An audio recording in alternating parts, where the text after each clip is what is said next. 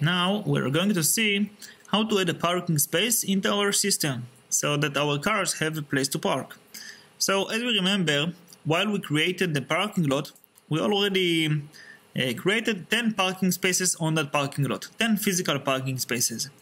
The next step will be to assign those parking spaces to companies.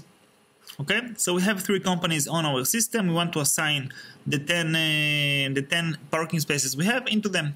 So when I press company, I see nothing. So basically, let's add a space into our company. We're gonna do it by pressing assign parking space. So we can see now the different companies, company 1, 2, and 3. So let's say that to company 1 we are going to assign 3 parking spaces. Of course, we can choose what name will have what name the companies the parking spaces will have. Okay, so we can call them A. We can call them floor 1, for example, floor 1.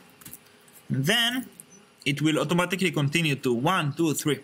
So floor 1, we can choose if the parking will be taken, will be saved only for employees. It means that we cannot invite visitors to those parking spaces. And we press save changes. And we can see that floor 1 has 1, 2, 3 parking spaces. Next, we're gonna add another 3 parking spaces to company 2. Okay, another 3 spaces. This time it's floor 2.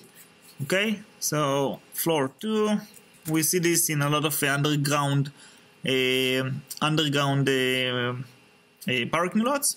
This time the parking is not reserved to anyone, just for the employee, just for everyone that coming to this company. Let's give it a second to update, and we can see it right now. Company 1, floor 1, 1, 2, and 3. Company 2, floor 2, 1, 2, and 3. Same thing. And of course, that for company 3, I think it's we already understand it. Save changes, and we can see all of the companies right now. Okay, as simple as that. If you want to add another parking space, of course we need to increase our okay, this company has unlimited parking count. Adding new parking space will cancel it.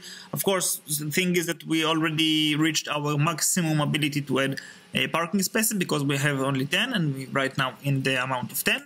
So if we want to delete, we can delete it from here. We can delete, of course, we need to choose the parking spaces and delete them. Want to assign new ones, we need to create a bigger parking lot.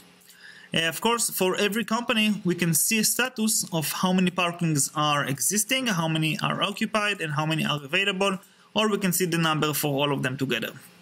Very simple.